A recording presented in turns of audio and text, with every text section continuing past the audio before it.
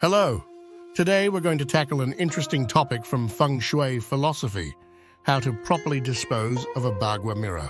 Bagua translates to 8 areas or guas, with each area representing different aspects of our lives. In Feng Shui, the Bagua mirror is used as protection against negative energy. There are 2 types, concave for reflecting harmful energy away and convex for absorbing it. As these mirrors work constantly deflecting bad energies, they can get tired or overburdened after some time. When this happens, it may not function optimally, and it might be best to replace it.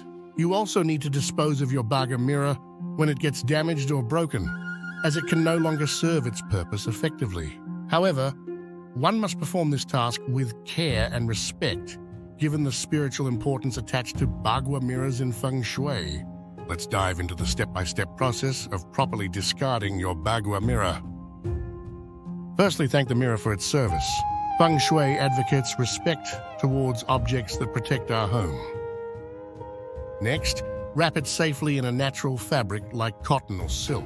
It helps to seal off any residual energies. Then, place this wrapped mirror into a small bag and tie it securely. This is done to further contain its energy. Lastly, bury your Bagua mirror in the ground outside, away from your home.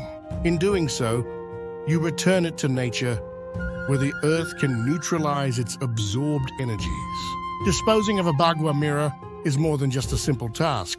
It's a symbolic act of gratitude and respect towards Feng Shui traditions. Always perform it mindfully to ensure harmony remains at your home. Keep tuning in for more intriguing insights from the world of Feng Shui. Until then, peace and positivity be with you.